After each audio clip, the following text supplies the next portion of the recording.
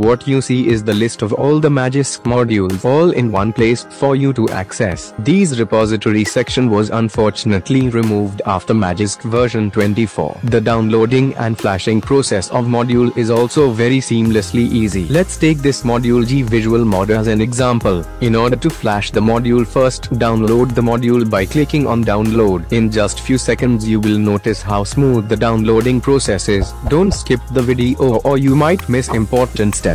Next, click on download button, and as soon as you click on download, the module will start downloading in background, which you can see, and it will automatically flash the file.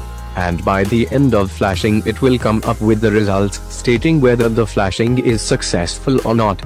Next, click on the install option to initiate the flashing process. As you can see, the flashing has started, and once the flashing gets complete, you will get this type of pop-up on your screen. So now, in order to apply changes, just reboot your device. As you can see, there is an option to reboot the device. Click on it.